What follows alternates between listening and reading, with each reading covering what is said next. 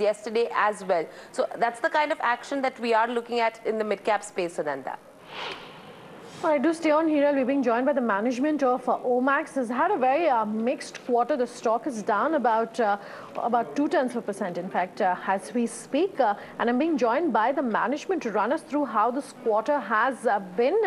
Mohit Goel, CEO of Omaxe Limited, joining us on the phone line. Mohit, thanks for speaking with us here on Bloomberg TV India.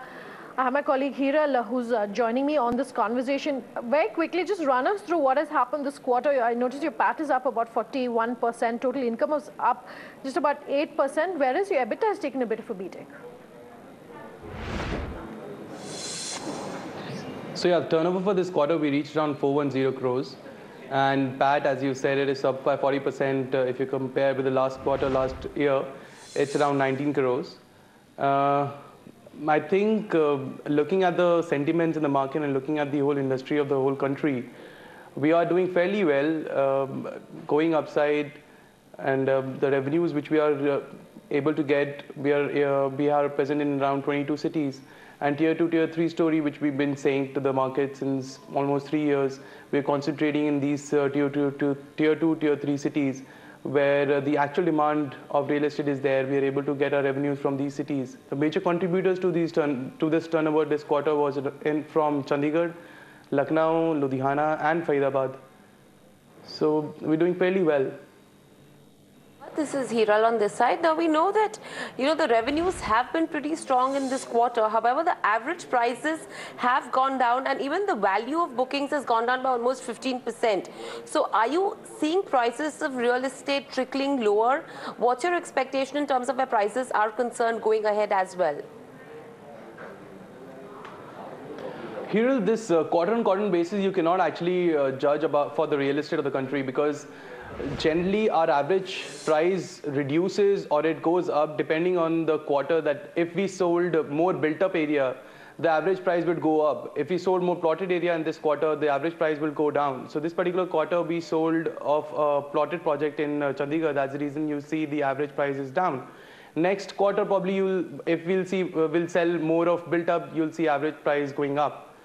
So this is not related to the fact that, okay, the prices are going down or up. And so if I talk about the locations where we are present, we are seeing an upside in prices of around 20% if we compare with the prices last year. Okay. You're talking about tier 2 cities and tier 3 towns, and the kind of growth that you're expecting from there. What is going to be the contribution specifically from these areas, and which sort of expansion geographically can you talk about in terms of tier 2 and tier 3?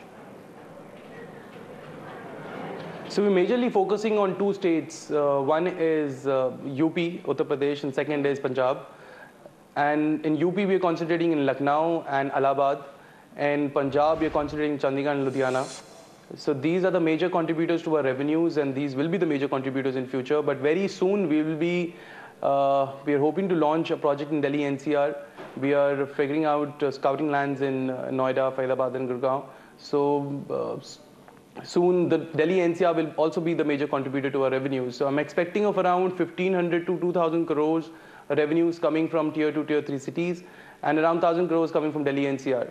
So this is a very bullish figure to give in the market right now. But next 2 years, our target is to take our revenues to 2,500 to 3,000 crores.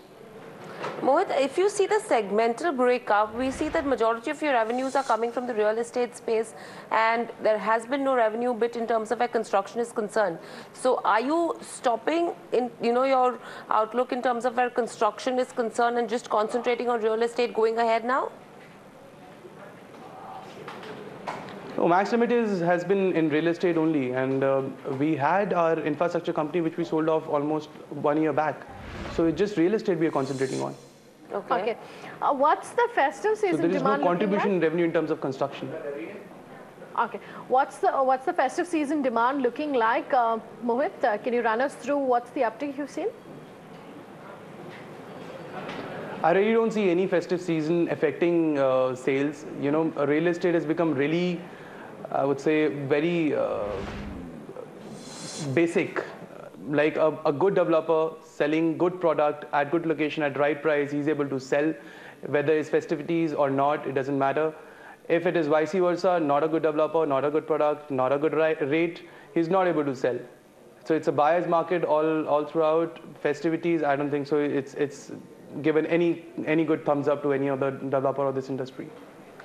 Mohit, we know that your gross debt right now is close to around 1,270 crores and your finance cost has reduced in this quarter. So have you managed to repay any amount of debt in this quarter?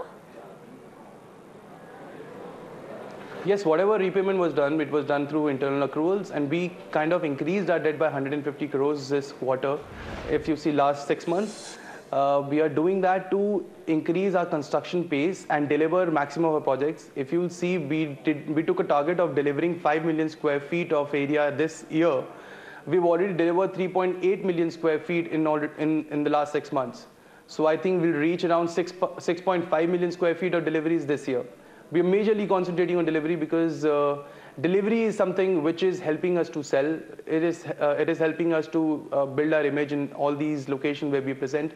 So we want to focus on deliveries big time.